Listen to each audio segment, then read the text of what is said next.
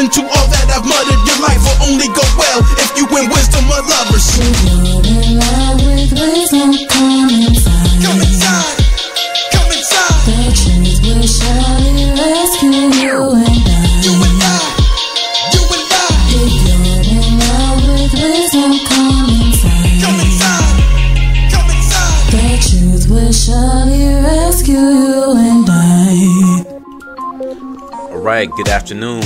You are listening to For the Love of Wisdom, where philosophy meets the streets. And this is your host, JC Johnson. We are live here on North Coast Underground, and we're at the top of the 5 o'clock hour right now. Today we are discussing the wisdom of equity, right? So we're talking about how to treat people justly, how to treat people fairly, and everything that we do, right? So we're going to get more on that after this. You don't want to go anywhere. We're on North Coast Underground. If you're in love with wisdom, come inside. Come inside. Hey, what's going on, Wisdom family? Each week on For the Love of Wisdom, we promote a new and free audiobook that we believe you will benefit from and become wiser by listening to. On today's show, we're talking about the wisdom of equity. And so, the recommended book for this week is Can American Capitalism Survive? By Stephen Pearlstein. This book explains how our economic system gradually has undermined our sense of community by glorifying greed rather than fairness. To download this free book today, just visit audibletrial.com/lovewisdom. audibletrial.com/lovewisdom. All right, welcome back. You're listening to For the Love of Wisdom. This is your host, JC Johnson. And, today we are talking about equity. And in hour one, we pretty much went over what equity is about. We talked about what it isn't. And just as a quick recap, we basically said that equity is the quality of being equal or fair. It's about being impartial. It's about showing kindness, demonstrating equal rights. It's about symmetry, really, when you think of equity. It's about being even, about being just. So if you missed hour one, you can always listen to past episodes on iTunes, TuneIn Radio, Stitcher, Google Play Music, or if you have an Amazon Alexa enabled device, you can just say, Alexa, play For the Love of Wisdom, and you'll be able to hear the show that way. So you can always stay up with what's going on. And right now I'm about to go live for a little bit on Instagram, so if you want to join in on the conversation on there, you definitely can.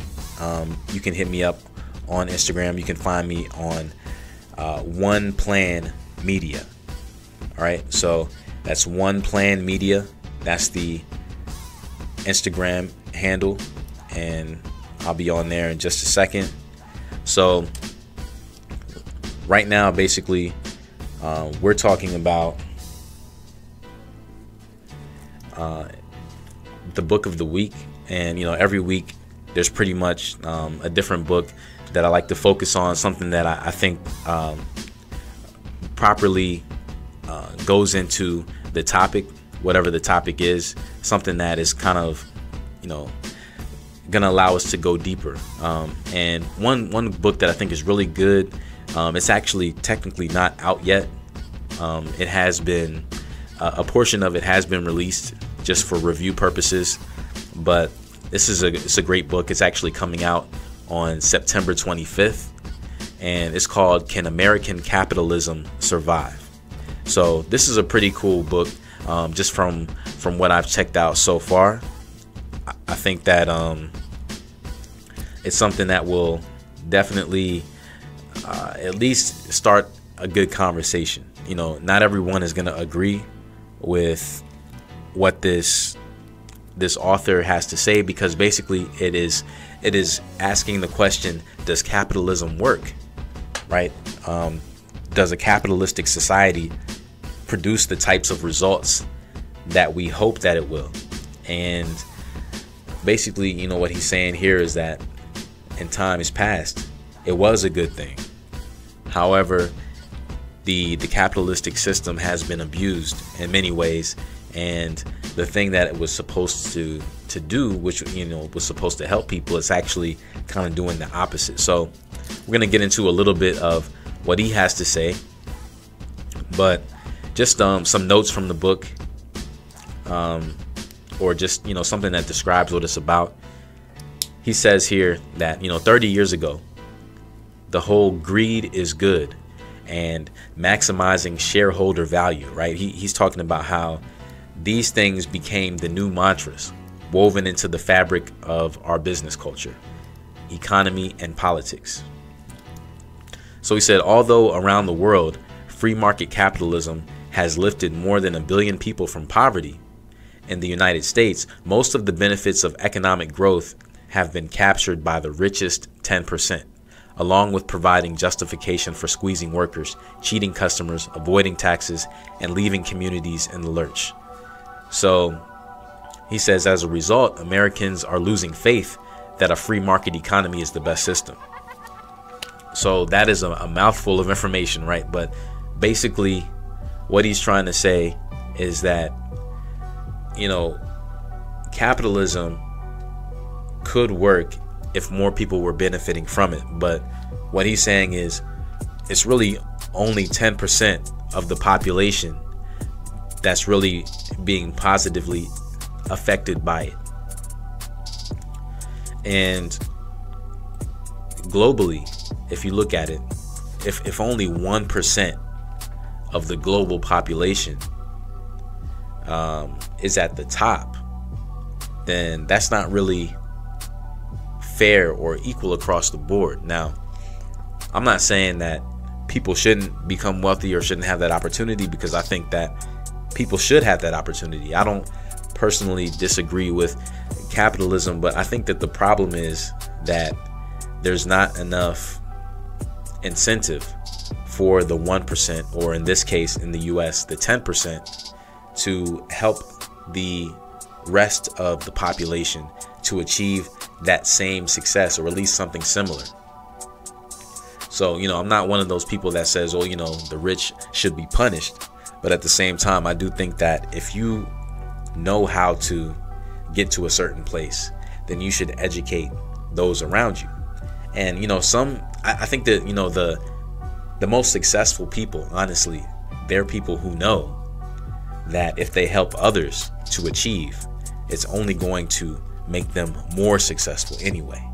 So that's something that we talked about last week when we were talking about generosity, right? So a person who is, scared, they're going to say, well, I don't want to, share my secrets with people. I don't want anyone else to know how I achieve this level of success, because then they'll become my competition. But, real, smart business people will say, the more people I help, the more successful I'll become. And so that's why, when people put out like certain books about, let's just say, how to accomplish a certain thing, or how to achieve a certain level of success, or how to make a particular impact in their sector or whatever, and it's something that people find helpful, and it's something that actually makes people successful, they'll go out and tell everyone about it. So instead of these people becoming their competition, really all it does is help to promote their brand. It helps to make people consider this person more legit, right? So there's really no downside to being generous. There's no downside to treating people fairly by giving them information, because ultimately it will help you. But one thing he said in here, or at least this is the publisher's note. It says, Stephen Pearlstein, who wrote this book, he basically chronicles our descent and challenges the theories being taught in business schools and exercised in boardrooms around the country. Because, it says that we're missing a key tenet of Adam Smith's Wealth of Nations, right? And so that's something else to check out. But he says here, without trust and social capital, democratic capitalism cannot survive. So I'll say that again. Without trust and social capital, democratic capitalism cannot survive. So, equality of incomes and opportunity need not come at the expense of economic growth. And so this is really a book that I think goes deep into some of the issues that we're facing, and there's people on both sides of the argument. You know those who are hardcore advocates for capitalism will say, the opposite of that would be a socialistic society, and we don't want that. We don't want there to be a cap on how much money people can make, or we don't want the government to regulate everything that we do. And I definitely agree with that. I don't think that that's the purpose of the government. The government is not supposed to hinder people from growing. That would be the opposite of the American dream. But I think that what we can take away from socialism and that kind of thought is the whole idea of, it's cool that you're making money. It's good that you're prospering and that your business is growing, but don't forget to treat people fairly in the process. Don't, just pay everyone else the lowest minimum wage possible while you're making billions, but let's share the wealth, right? So, but more on that after this. You're listening to North Coast Underground, where the underground starts with you, and this is your host, JC Johnson, for the love of wisdom, where philosophy meets the streets. All right, we'll be right back after this. You're now listening to For the Love of Wisdom on NorthCoastUnderground.com, where the underground starts with who? No other but you.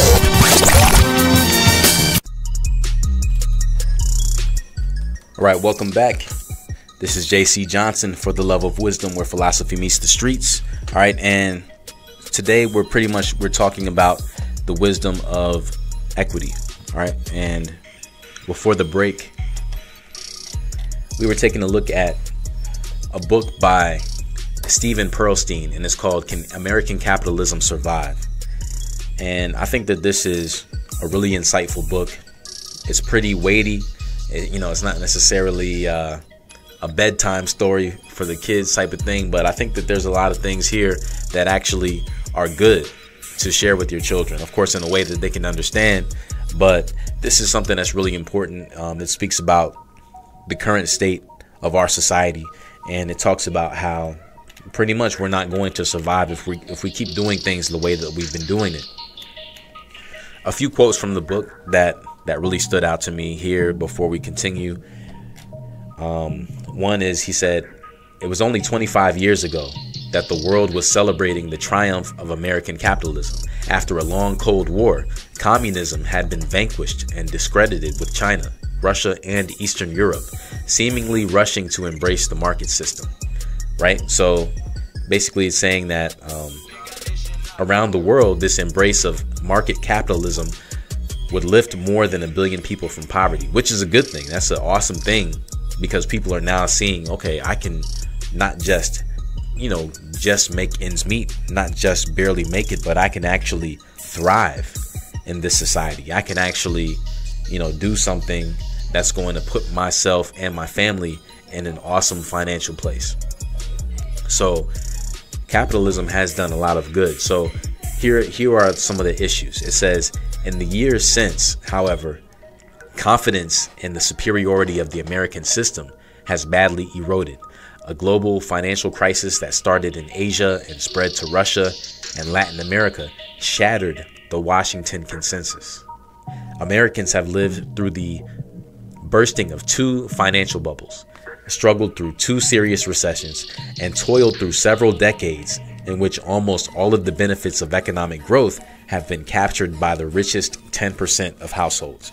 And that's the whole issue here that he's talking about. It's not that making money is bad or becoming wealthy is bad. It's a good thing. However, what he's saying is that when only 10% of the population are actually attaining this, then it really becomes counterproductive, right? Because how does that help the rest of society if not everyone is benefiting? And again, there are people on the other side of the argument of capitalism, people who are advocates of socialism, who would say that the government needs to put regulations on how much money a person can make, or the way that people are taxed, in order to make things more fair. But the thing with that is, if somebody is a legitimate business person, somebody, put in the hard work to grow their business and get to the place where they are able to achieve a mass amount of wealth, then, they shouldn't be punished for that, right? They shouldn't be punished for becoming successful. But the argument has always been, but how do you reconcile the two, right? How do you encourage people to make money, to attain success in this country, but at the same time put regulations in place so that things are equitable or fair across the board? And this is something that I don't think can be resolved in any simple conversation or even through legislation that the government can impose. I think that this is less of a legal issue or a political issue. Honestly, I think it's more of a moral issue, right? Because if a person is a billionaire and, someone who lives 5 blocks away from them is below the poverty line, they are not obligated, right, to help that person. They're not obligated to share the wealth that they've accumulated. There's no law that says they have to. However, morally, I think that if a person knows how to do something, they should share it with others. And part of what we talked about during the break is there are some who are afraid to share that kind of information because they're afraid that, people will become their competition. But most people who are not only successful, but people who continue to have that success and who actually make an impact are people who are not afraid to share their secrets, people who are not afraid to let other people know how they did it, because that's really the only way that you can encourage that system, that realm, that area that you're working in, right? Because one day you're going to either get too old or you're going to pass away, and if you're the only one that knows how to do something, then that industry will fail, right? But if you teach other people how to do what you're doing, it's only going to increase that particular sector. It's only going to increase the economy. It's going to make things better. And one thing in school, in schools, people don't talk about this too much. We learn math, science, the basics, but there's not a lot of emphasis put on how you can create wealth and sustain wealth. It's more so, how can you just get by, just enough.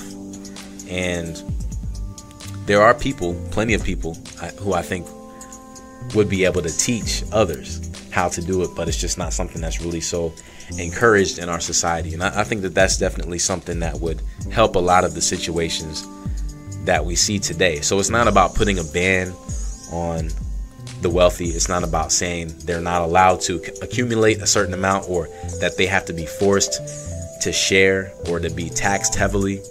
But I think that really it should be, this is a moral conversation. This is, how can we encourage people to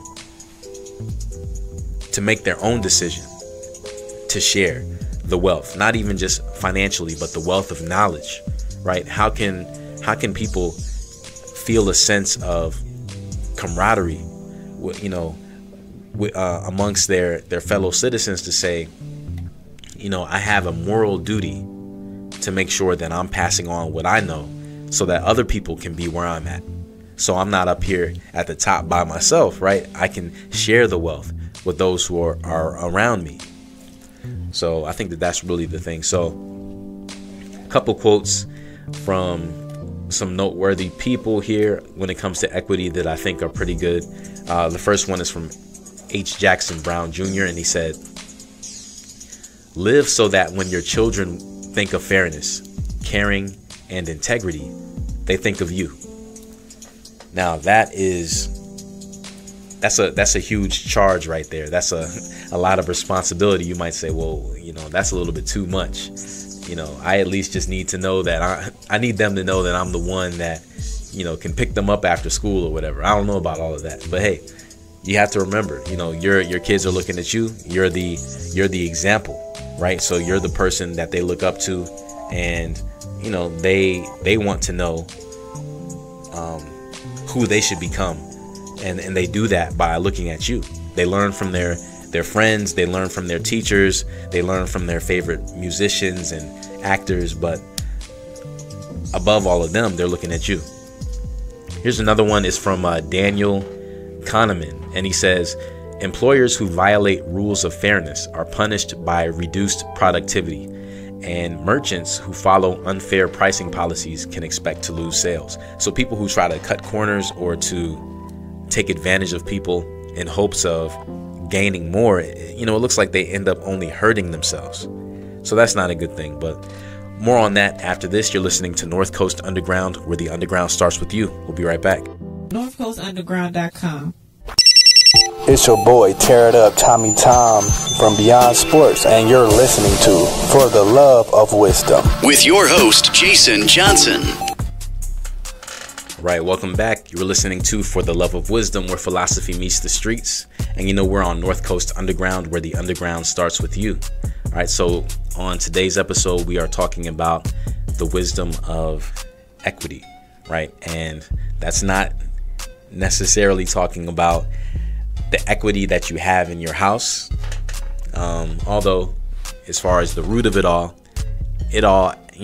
adds up. But what we're focusing on specifically, we're talking about equity in the sense of equality, fairness, justness, treating people the right way, treating people how we want to be treated. That's what equity is about. And we looked at a couple quotes before the break from some notable people.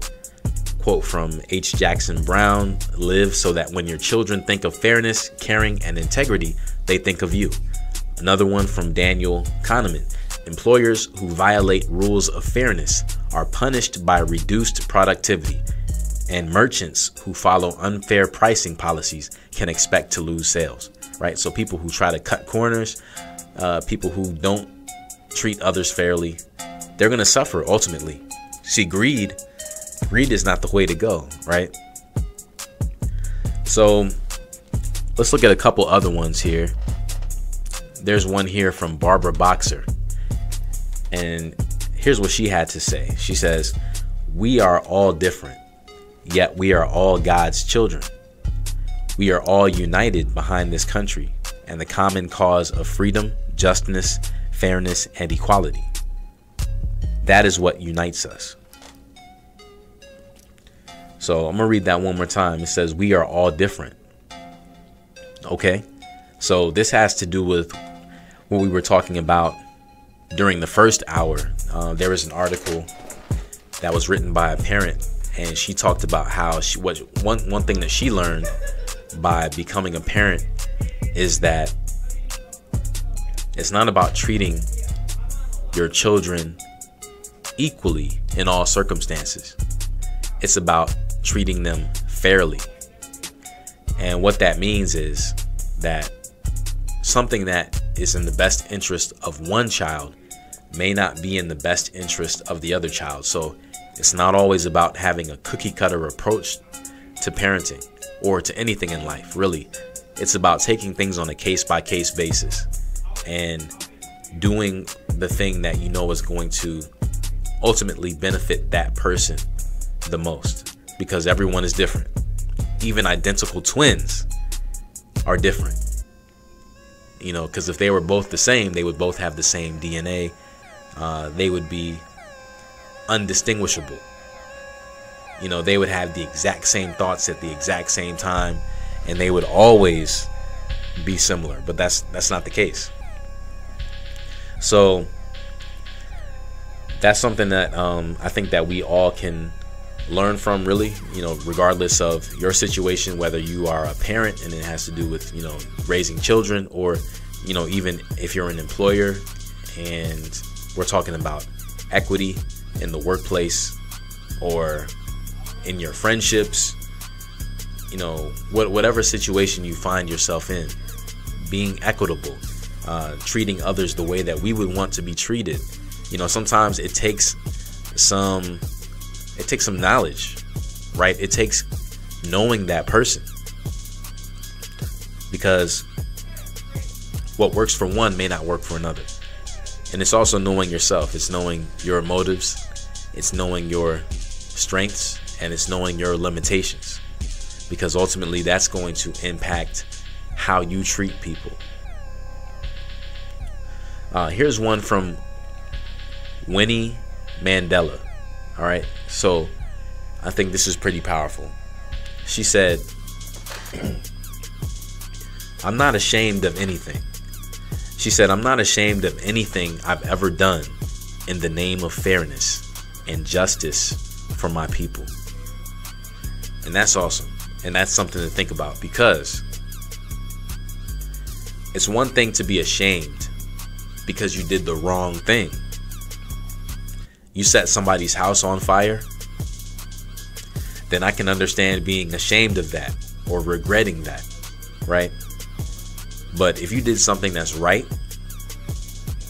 and maybe you suffered some ridicule or persecution as a result of it, it's a good thing. It's a good thing that you stood for what is right.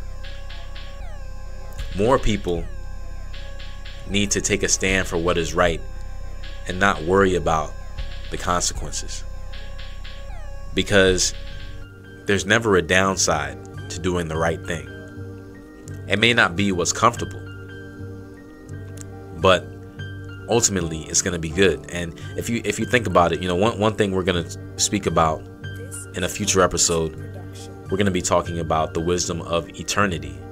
But one thing that you have to keep in mind is that we're here in this life for only a short amount of time, right? And nobody is, we're not all even guaranteed the same amount of time. Some people live for 100 years. Some people live for 25 years. Some people live for 1 day. Some people live for 3 months, right? Some people live for 115 years, whatever. There's all different types of lifespans that people have. And there's no guarantee. There's no guarantee. It's not like when you're born, you're not like a gallon of milk. You're not born with your expiration date written on your forehead so that everyone knows how much time you have. No, that's something that is a mystery. It's a secret. It's something that only God knows. Only God knows what each person's expiration date is. And so we can't necessarily say, well, I have time. I have time to do the right thing in this, this circumstance or whatever. I don't have to do it today. I can wait until next year, or I can wait until next week. But no, we can't say that, because the amount of time that we have to do anything is really something that has not been revealed to us.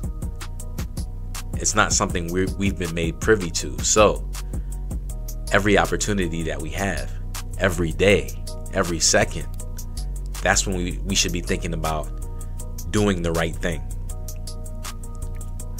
Because ultimately, when it's all said and done, and a person does exit this life, and a person does enter into eternity, right? You're gonna be only known for what you did here in this life. That's your legacy. That's what's going to influence those that come after you to either do what's right or to do what's wrong. And because of fear of persecution and backlash and ridicule, there are a lot of people in the world that we live in today who are afraid to do the right thing. And sometimes it's not even because of persecution. Sometimes they're afraid of doing the right thing because they feel like it's not profitable to them, right? So they say, well, hey, nobody's gonna know if I steal this $100 from this person or whatever, right? So they figure, why not do it? But what they're missing out on, the point that they're missing, is that this has a negative outcome ultimately, because you're stealing money to avoid being financially bankrupt, but in the process you've become morally bankrupt. You've become intellectually bankrupt, spiritually bankrupt. So what good is that money if your soul is suffering, if your soul is not rich? But more on that after this. You're listening to North Coast Underground, where the underground starts with you. Hey everybody, you're listening to For the Love of Wisdom, where philosophy meets the streets. With your host, Jason Johnson. All right, welcome back. You're listening to For the Love of Wisdom, where philosophy meets the streets. And of course, you know we're on North Coast Underground, where the underground starts with you. Also, we're on Instagram Live right now. If you want to tune in, leave your 2 cents, just go to One Plan Media, and that's on Instagram. All right, so today, since we're talking about the wisdom of equity, and as we're getting ready to conclude for the afternoon, I'd like to just take a look at what we've gone over so far. Basically, we're talking about equity in the sense of treating people fairly, doing what's right. And I think that the best way to truly sum up, this topic and any topic is to take a look at the source of all wisdom. This show is a show about wisdom and philosophy.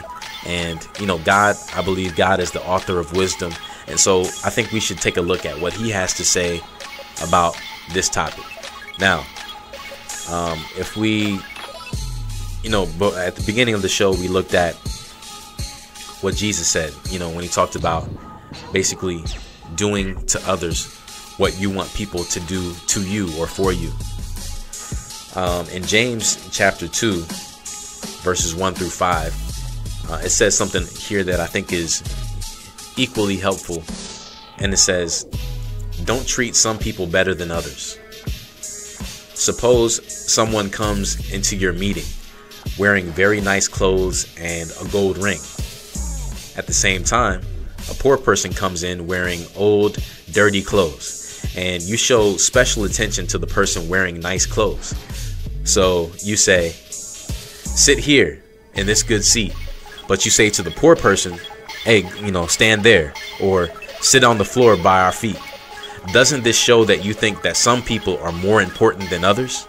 So you set yourself up as judges, and judges who make bad decisions. So, basically, what this is saying right here, and join right now on Instagram Live by Steel Strong, HWF. What's going on? But what this is saying here basically is that, when you treat a person better than another person based on their socioeconomic status, or because of the type of clothing that they're wearing, or because of any superficial reason, basically what you're saying is that you are judging that one person's worth is greater than another person's worth. And really, we can't do that as fellow human beings. We can't do that. We can't ascribe worth to people, because all of us have the equal amount of worth. So let's go on and look at what a couple other passages of scripture have to say on this topic. In Proverbs chapter 11, verses 24 and 25, it says that some people give freely and gain more, while others refuse to give and they end up with less. That's something to think about, right? It says, give freely and you will profit. Help others and you will gain more for yourself. So in the grand scheme of things, what this is saying is being a hoarder is not something that's helpful. person who tries to hold back out of fear of not having enough for themselves is saying that they're missing the whole point, because it's the whole law of reaping and sowing and reaping, right? What you give out is what is going to come back to you. That's just the way that this world works. That's the way that everything works. That's the way that agriculture works. That's the way that relationships work. Everything follows the same principle, and this principle was set in motion by God, and he's the one who created people, and he's the one who really created the resources for us to be able to use in this life. And if you feel like you're going to gain by keeping more for yourself, then ultimately you're not going to gain at the end of it, because you're going to be by yourself, for one, and two, you never know when someone else may need to help you, right? So you might think that you're good right now. You say, well, I don't have any struggles, I don't have any issues, I don't need to help anybody else. But one day that time is going to come where you do have to help somebody else, and or someone is going to need to help you. And if you have a reputation of never giving but only receiving, then that's not a favorable situation for you in the grand scheme of things, right? So it's just something to keep in mind. A couple more here. Romans chapter 2 verses 9 through 11, it says that God will give trouble and suffering to everyone who does evil, but he will give glory, honor, and peace to everyone who does good. It says that God judges everyone the same. It doesn't matter who they are. And this is something important to remember. God is impartial. So he doesn't say, well, hey, you have Jordans and that person has some shoes from Payless, so therefore you are a better person than that person. No, God is not like man. He's not like human beings. He doesn't make those kind of decisions. God looks at the heart. And ultimately, whether a person is good or evil, God still takes care of everyone. He still treats everyone fairly, whether they deserve it or not.